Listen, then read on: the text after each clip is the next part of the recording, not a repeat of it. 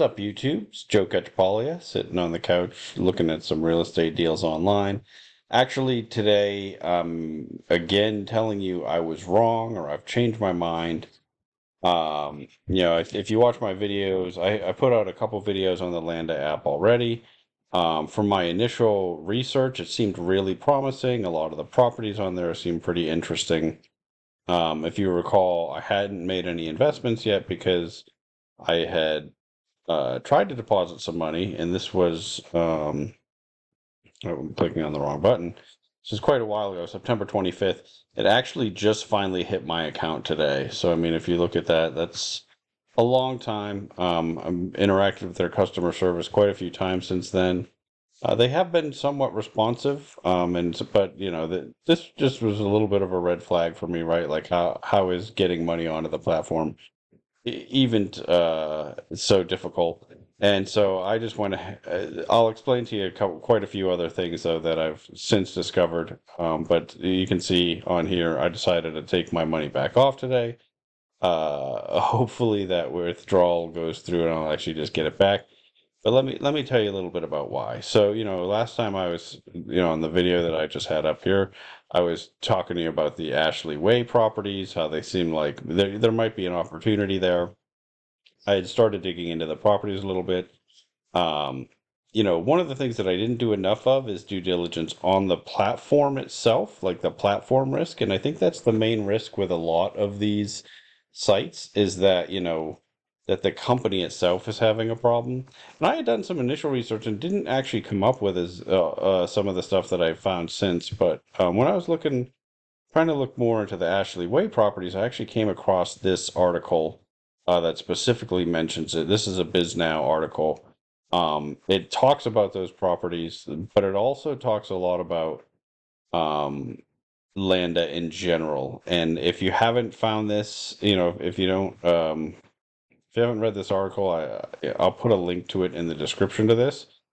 I think that it's really informative. It explains a lot of the problems that they've been having at Landa. It explains how they've gone about funding these deals, which I didn't fully grasp. But so um, the company themselves is going out and buying a bunch of properties, and they're using it with VC funds that are making the loans to them to buy them, and then they're coming and refinancing with regular lenders and borrowing money from um, or taking, getting the equity capital from, the investors on their site. And that's why you'll see some of these properties that will show a certain percentage sold. And this, I don't know about this particular home, but what I have noticed is some of them, it doesn't change over time. There's not, they never sold out. And so, they've lacked some equity capital on some of these deals. You can read this article yourself. I think it's really interesting. It's, they interviewed tenants. Tenants talked about how mismanaged the properties are. That's nothing new. A lot of times tenants will be unhappy with their property manager. But a lot of the things that they mentioned seem to be pretty accurate. And then I got onto the Discord and that has, and there's a lot of people complaining about they haven't gotten their dividends. They haven't gotten any information. One of the really disturbing things was that there was a foreclosure that was filed. It didn't appear that it went through, but that several of the properties were at least the foreclosure process started, and the investors in those properties didn't even know about it. And that is, once you start reading a lot of the comments in the discords, I actually found a thread on Reddit that I don't have up now, looking on the Better Business Bureau site and just seeing all the different complaints. The main complaint that they have is that the info that they're getting on the site isn't good. They're not getting clarity. They won't get a dividend, or they'll get a lower dividend than they expected. Or, like actually, I contacted when I was looking through these. You remember I had my little spreadsheet where I was showing what the dividend was for every single property, and on every one I checked, they were zero. Um, I reached out to support, and they, their response to me was, "Oh, well, that's just because we haven't paid the dividend this month, and once we do, it'll show up." And maybe that is true. Maybe it will show up, but the fact that I can't see what it was last month is concerning, right? Like, why wouldn't I be able to see, what's going on historically? Um, I think I already showed you this. Every single document that I try to open to do due diligence, let's see if they fixed it. This is something else I contacted support about. Yeah, they all give me this error. So there's just, I think the platform doesn't work as well as it needs to. I think it's a sign that the company's having problems. I think all of these there's 6 pages of complaints, and if you're a big company, you're going to get a lot of Better Business Bureau complaints. But the way that they resolve them, if you read through, I wasn't super satisfied with them, and so like I said, I mean, I just decided I'm going to take my money off. Hopefully that works out. It's really too bad because, like I talked about, um I like that market a lot. I like the place where they picked. I think it seemed like, at least from my initial look, that they've picked some properties that made sense. Uh but it seems like, from reading this article, reading some of the stuff on the Discord and on Reddit, that the real problem is you had a bunch of tech guys that got together and built this, but none of them had any real estate experience. And I think that it has been a theme in a lot of these platforms that I've seen, is that, they think that the tech is going to be the hard part to figure out and that real estate is easy. And having been in this industry for a long time, real estate investing is simple, but it's not easy. Are not, there's not a whole lot of complexity to what you have to do, but doing it repeatedly, getting it right, dealing with tenants regularly, doing the right thing every time, collecting when you're supposed to, fixing problems when you're supposed to, all of that stuff. If you have one property, it's easy to do. When you have 400 properties, it gets very difficult, even though the individual tasks are all simple. And so what I think has happened is they thought that the properties were going to be the easy part, once they had the tech worked out. So, I think it was in this article, but it might be somewhere else. It might even be something that they put out. But I think they've had like 200,000 people invest in this. Make investments in this site. I don't know how many. And they do have hundreds of properties. Um, and so that in itself is quite a feat, right? Like, it's not easy to put something together like this. But I think their selection process with properties maybe wasn't the greatest. When you have some inexperienced acquisition people going out and buying 400 properties over 4 or 5 years, they're going to make some mistakes, and I think maybe they made a lot more mistakes than they realized, and then trying to manage some of these cheaper homes that looked good on the surface became a real problem. And so that's what it looks to me like is happening now. I don't have any more information than you do, as far as like, all of this is coming from stories that I've read online, people talking in the Discord, people talking, the complaints that I've read through a whole bunch of these Better Business Bureau complaints. I've looked at a lot of Reddit threads. Um, and so none of that is direct from the owners or the company itself. I did try to, I used Twitter to try to contact Landa. I didn't really get any response. I tried to look up the owners and see what was going on, and it does just seem like they've kind of gone silent. That's one of the big complaints in Discord too, is that they've sort of just stopped responding to stuff, the general issues. I will say their support does email me back every time I put something in here. Every time I send them something, I do get a response. It's not always the response that it's not always a perfect response, but they are responding, and so it's not as if it's just a completely unmanned ship, but it is, it's definitely not something that I want to, I want to put any money on. Like I said earlier, or what I've been doing on these sites is, I'm trying to do small amounts of money and really experiment. But even though that's small, I don't want to just throw it away. Like, it's still more than I'd want to just like waste completely.